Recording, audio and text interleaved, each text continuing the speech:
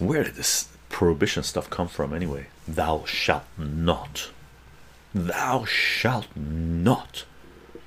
What? That's biblical. Thou shalt not eat of the fruit of knowledge, or tree of knowledge. Eat your apple, right? So I guess that's the first Judeo-Christian example of prohibition, right? God prohibiting Eve from consuming a fruit. I mean, the symbolism there is insane, right? Consuming a fruit that was supposed to contain a lot of knowledge, right? So why centralized power behaving as if they are God, first of all? Second of all, what are they trying to prohibit humanity from learning about life?